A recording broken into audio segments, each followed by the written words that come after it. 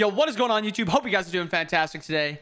And today, we're going to be just talking about Yemoja. We're going to be going back over her history, talking about buffs, nerfs that have happened, just talking about her. And yeah, I hope you guys enjoy the video. If you guys do, make sure you guys leave a like, subscribe to the channel, and yeah, hope you guys enjoy it. Yemoja was originally released October 15th, 2019. She's been ruining my games for 3 years. However, for you, it's probably different. She probably hasn't been ruining your games for all that long. For the first year of her lifetime, maybe year and a half, 2 years, she might have been in your games a lot, winning the games. And that is the story of Yemoja. She's been dominant in pro play and horrible in anything else.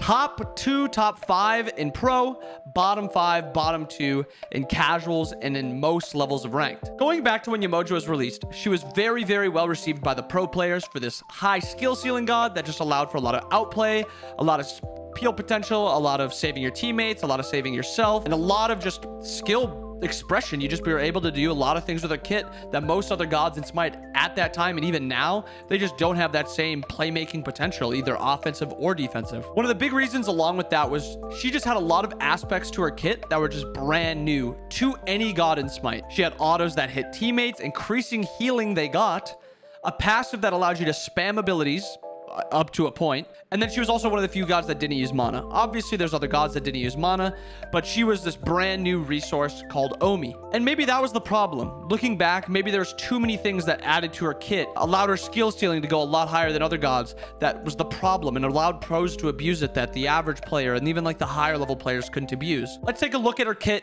and just see currently in Season 9, 3 years after her release, how strong her kit remains. Yemoja currently has her Omi passive. It has changed a lot through its time, and her autos and how mana changes to her Omi and levels for her Omi changed a lot through the years. But looking at it right now, she just gains Omi every level. She gains 1 Omi every 5 seconds. Cooldown reduction increases her Omi regeneration, and she actually gets an additional Omi every 5 levels, starting at level 6, 11, 16. Her basic attacks also heal, and she gets health conversion based off her mana. Her 1 essentially say the same thing. The stats or the numbers have been changed a little bit, but it's been essentially the same thing. Her 2, same thing. Numbers have changed a lot, but it's essentially still the same thing. 3 stayed the same. Movement speed, protections, a slow for enemies.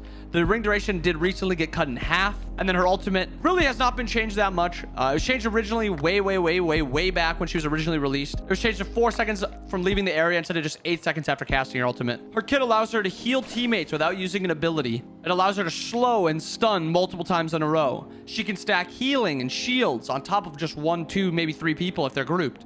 She can peel for her teammates and give them movement speed and protections, or slow down enemies or kick them back to her.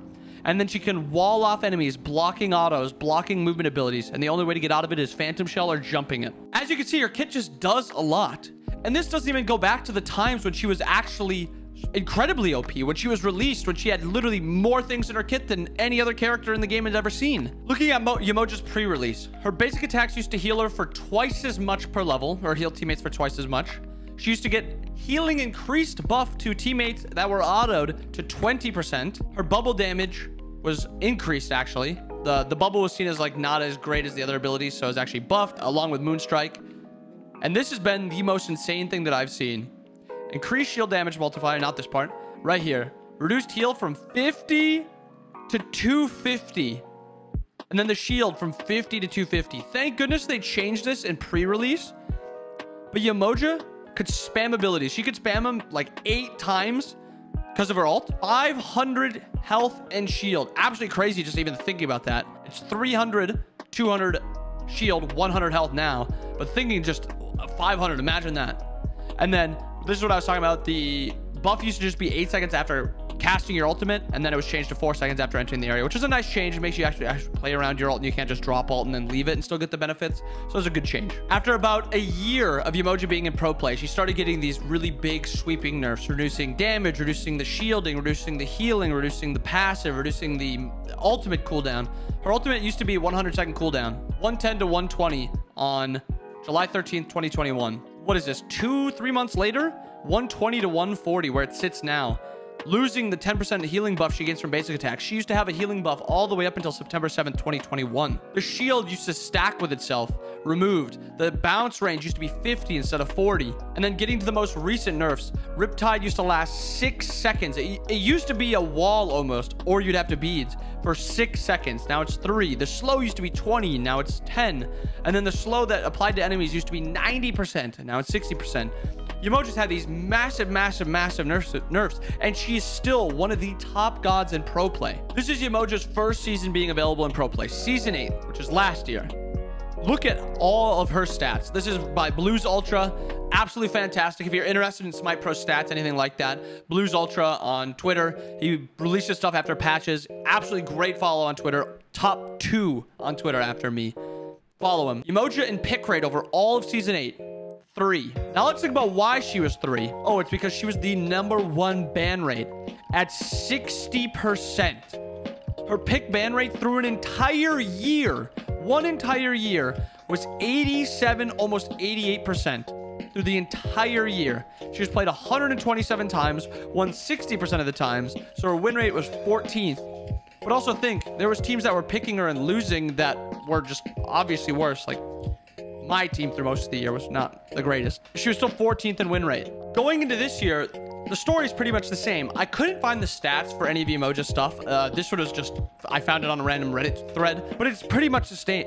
Yemoja's been banned nearly every game. She's been picked in any game she's not banned. She's been first picked, second picked. Looking even at Worlds, Season 8 Worlds, look at her. Banned, first side. Picked, second side. Picked, second side. She was dominating last year's Worlds, last year's finals. Every game she's available, she is just dominating. And the story's going to be pretty much the same this year at this Worlds.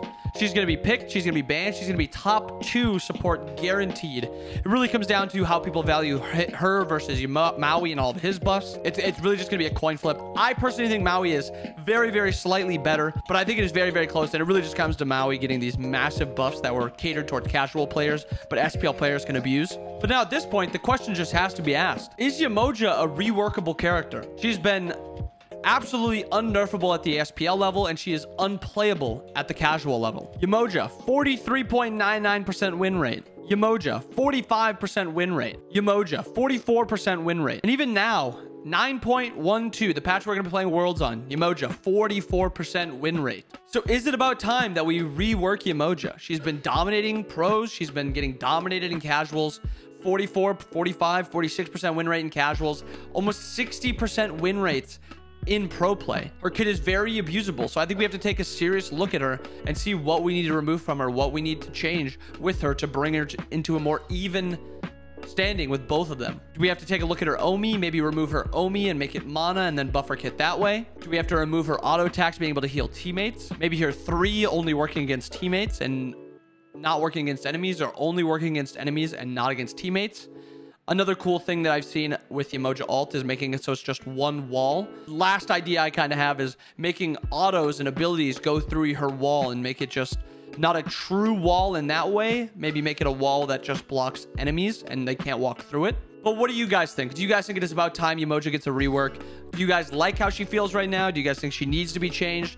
What would you rework if you even would? Let me know what you guys think. Give me your thoughts below.